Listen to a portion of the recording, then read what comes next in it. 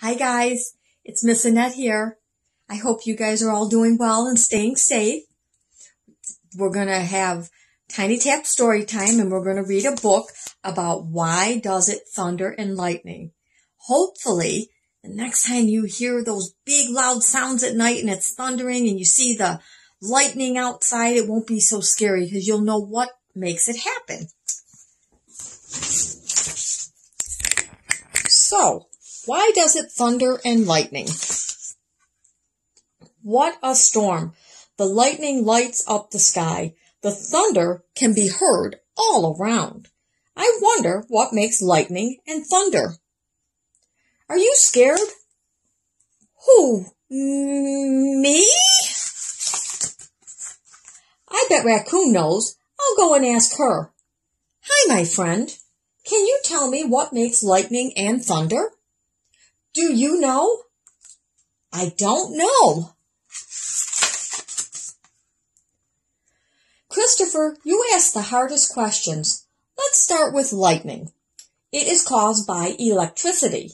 We can see electricity, but we can use these magnets to learn about it. Look at the magnets. Each one has a positive and a negative side. When we put this magnet next to the other, the magnets come together. That's because the plus side of one magnet attracts the minus side of the other. Opposites attract. Look, they're moving together. Watch it. Look out. Amazing. Let's turn one of the magnets around. When we use the other end, the two magnets push apart. That is because the sides of the magnets with the same sign do not attract. Now that you know a little about positive and negative, let's see what they have to do with electricity. You and Crow can go up and look at that storm cloud. Let's go! Look at the cloud. A cloud is made up of many, many drops of water. When the drops get big and heavy, they fall toward the earth as rain. Some of the drops have a positive charge of electricity. Some of them have a negative charge. Those drops are negative. Let's look inside the cloud.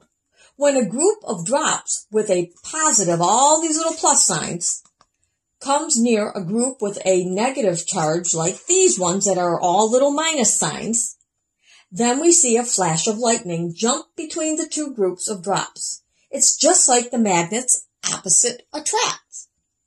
Wow! That was some flash! The same thing can happen between two different clouds that come near each other.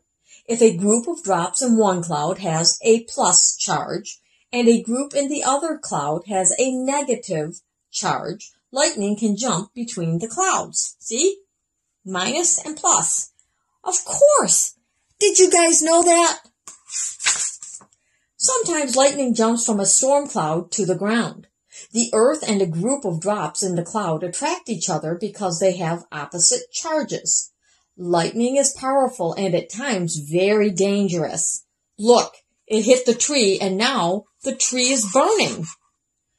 Where there's smoke, there's fire. Now I know about lightning, but what about thunder? All that booming and cracking frightens me.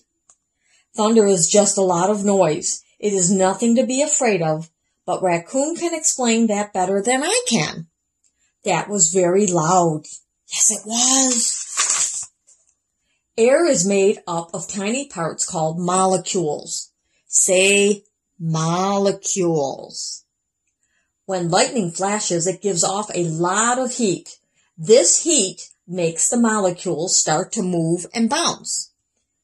See? Molecules. Soon, the heated molecules bump into molecules of cold air and make a big air wave. This wave is the sound of thunder, and we hear it after we see a flash of lightning. So thunder is just a noise, a lot of harmless noise. It's harmless. I know. Let's review what we know. The drops of water in a cloud can have a positive or a negative charge. When two opposite charges come near each other, a large spark of electricity happens and we see a flash of lightning in the sky. Remember, opposites attract. As the lightning heats the air, the molecules bounce together and make a great air wave, which is the sound of thunder. And it's harmless. Well, now I know what makes lightning and thunder. We do too. Me too. So the next time, guys, you hear the thunder and you see lightning, you have nothing to be afraid of. As you can see, it's harmless. You will be fine. You guys take care, and we will see you next week at Tiny Tap Story Time. Bye.